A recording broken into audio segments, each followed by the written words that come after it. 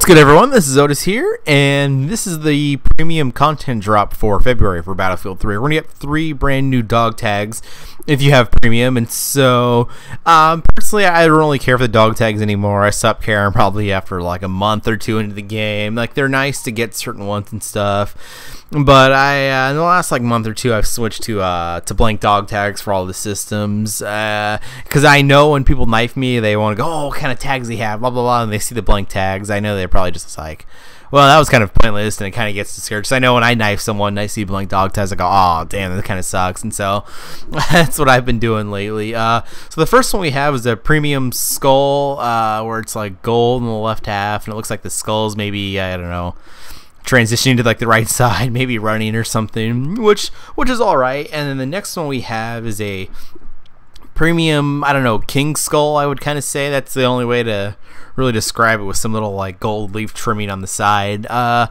one's pretty cool looking. I like that one. And the last one definitely is my favorite, is the premium soldier. And so basically you have the whole tag gold, and then you got the soldier obviously in the I don't know, the black, which looks pretty good too. So the second, the third one I like. The first one is just like, meh, all right, but you know, it's just interesting when we get these little things here and there. But hopefully you guys enjoyed this, and thanks for watching.